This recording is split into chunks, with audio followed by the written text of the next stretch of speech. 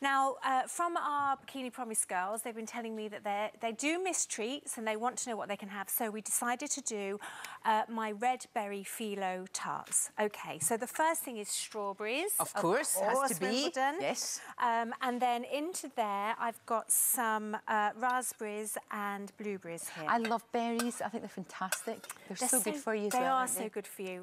A bit of a technical word here, which I don't normally say things like this. They're full of anthocyanins, and that's the thing. All you need to know is anything that's deep, dark red or green, like broccoli, contains this thing, and that's what people call the superfood. Of course. Okay, yeah, so that's the thing that makes them really, really good Lovely. for you. Now, they do have natural sugar in them, but this is a treat, so we're going to add some honey, a couple of tablespoons or a couple of dessert spoons of honey. And when you roast these fruits off in these little tarts, you're just going to love the flavour.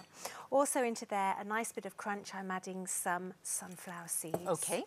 And just give those a little mix up. And that really is as easy as that. Look, that's great. I mean, I could eat that just like that, to be honest. I could. With a bit of yoghurt, you could do that for breakfast. Yes, Really nice, wouldn't it? Lovely. Absolutely. Now, over here, hiding under here, I've got the Filo pastry. Now, Filo pastry is seriously low in fat. When you compare it to puff pastry or whatever, it's obviously really, really low fat, and it's also very flat because it comes in these little sheets. And so what you need to do is cut these into squares. Now, on the recipe, I've written that you cut them into squares, but actually with this Filo, it means you actually lose a little bit. So I would cut some into little ones. Yeah. Little tiny ones. Yeah. Oh, yeah, you could. I mean, I would never waste anything like that. No. Totally not. When I'm busy chopping while you're chatting, all that extra chopped stuff I take home with me for tea. Of course, Don't like to waste anything. And then the trick here, let's move that out of the way, is you build up, you get a tiny bit of oil, vegetable or whatever, but only the tiniest little bit. First of all, pop some in the bottom of the baking pan, bun tin, so that it's not going to stick. And then it's just a case, a little bit of time, but it's totally worth doing. Okay, how many of those do you put in each one? Put about, well, it depends, four will do in each one. And the trick is to stagger them so that you end up with this little butterflied edge. Ah, that's cute. And then those go really lovely and crispy. A nice tip for you as well, when you're working with Filo pastry, it does dry in the air, and obviously the studio air is quite warm. So keep them covered with cling film or with a damp tea towel. Break, wouldn't they? Yeah, just to keep them nice and pliable. This is a great one to let the kids do. And in fact, I made some of these the other day and took them to a radio show. We do cooking on radio. And my daughter, Layla, made them for me the day before. She made all these, and then we just did the fruit together. Oh, that's good. So I'm just going to pop those in like that. Okay.